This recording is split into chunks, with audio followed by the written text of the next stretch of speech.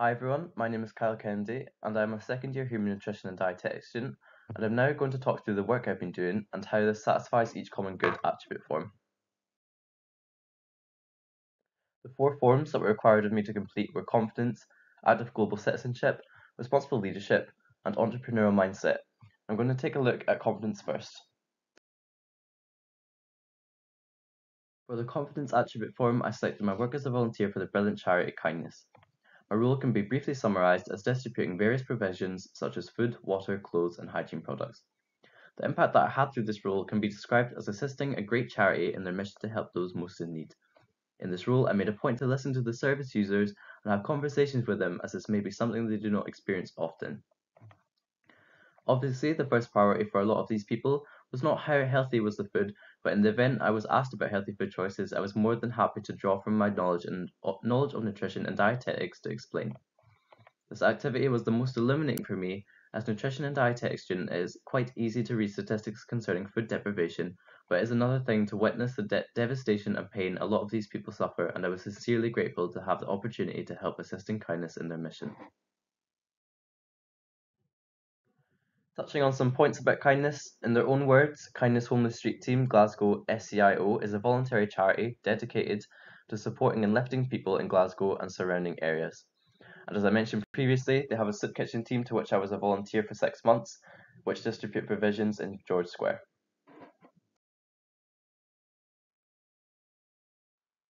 Moving to active and global citizenship, my activity for this attribute was my work as Glasgow's and West of Scotland's nominated area community champion for Sainsbury's.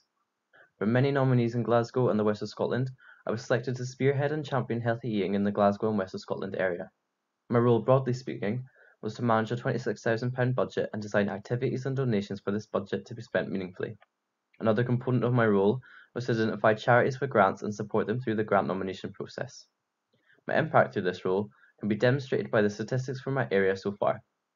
That I identified and supported 26 individual grant nominations, that as an area we donated approximately £26,000 to different charities to support their actions as of today, that we delivered a multiplicity of activities with the primary function of promoting healthy eating. My impact through this role can be further demonstrated by a generous testimonial from the store manager of the Sainsbury's store I work in.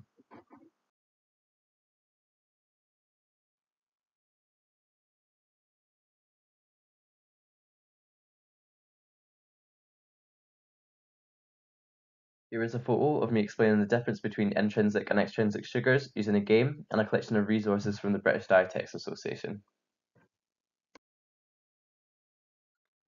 Looking to the attribute of responsible leadership, in my first and now second year of uni, I have been elected to be one of two class representatives with a human nutrition and dietetics degree at GCU for the class of 2021.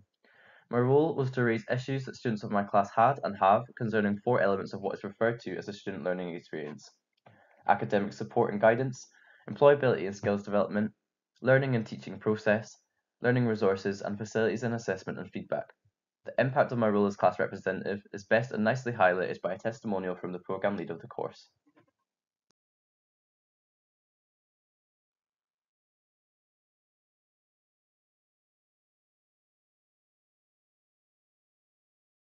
Reflecting now on the final attribute form, entrepreneurial mindset, for this attribute I included two activities: my role as area community champion and an article I authored last year on the topic of binge drinking and alcohol misuse with a focus on students.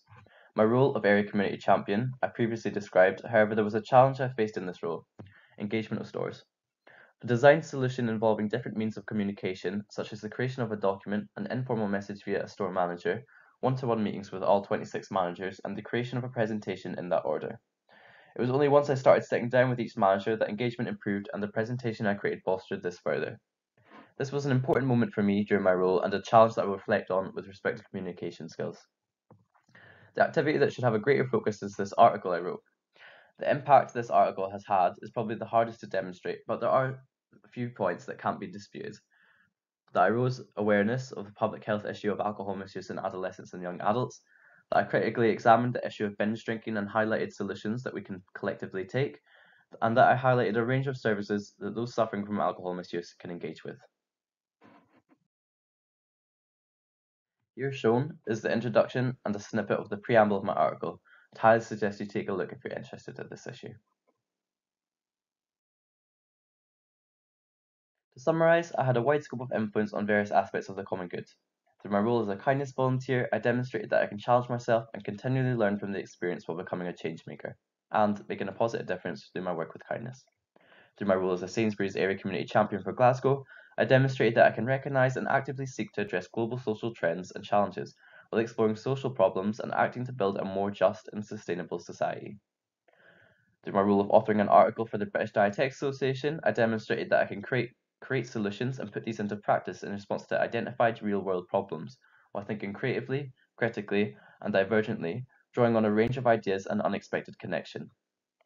And finally, through my role as a human nutrition and dietetics class representative, I demonstrate I demonstrated and demonstrate that I can exercise empathy, resilience, and professionalism while working collaboratively towards a common vision and goal.